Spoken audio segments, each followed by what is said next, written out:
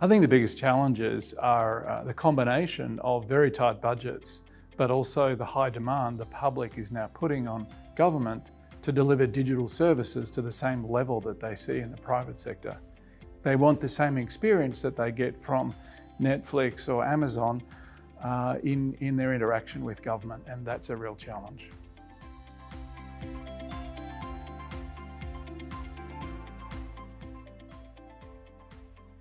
That's a really challenging question, because at Appian we deal with mission systems, and whether it's really giving caseworkers at NISCU the time to be really empathetic with people who've been severely injured in accidents, or whether it's victims of serious crime in Victoria having the length of time they have to be involved in the judicial system reduced because the new processes that OPP have implemented mean they don't have to spend 2 years reliving that egregious act that was performed on them.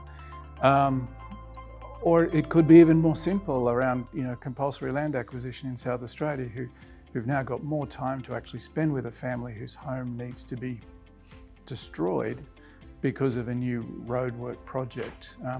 There are lots of different use cases that are very difficult, but fundamentally providing time for our caseworkers and public servants to do their job in a better way with less friction is everything we're looking for.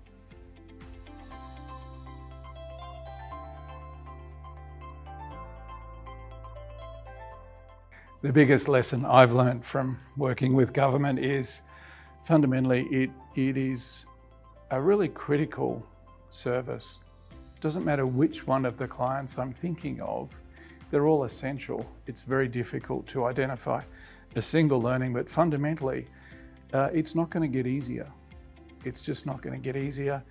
The expectation of citizens, expectation of new immigrants to this country, they're increasing all of the time. How we balance that demand and focus is just an enormous challenge, not just here, but everywhere around the globe at the moment.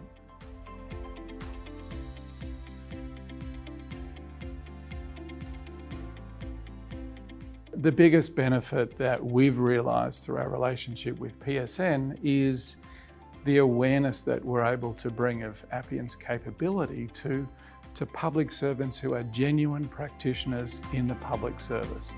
The people we meet at PSN events are genuinely looking for solutions to wicked problems. I was on a call this morning with my colleague in Canada, and we were both talking about PSN in the same way. So interesting feedback just from this morning.